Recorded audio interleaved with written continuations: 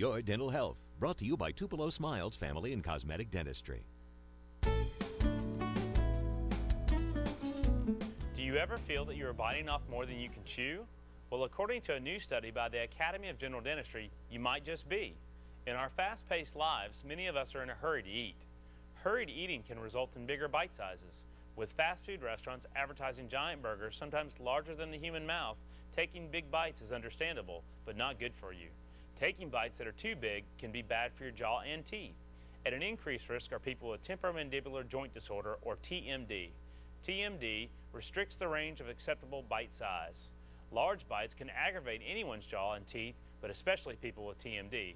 Always remember to avoid chewing ice, popcorn kernels, and opening nuts with your teeth. All of these rough endeavors could lead to chipping or breakage of the natural teeth and even restorations.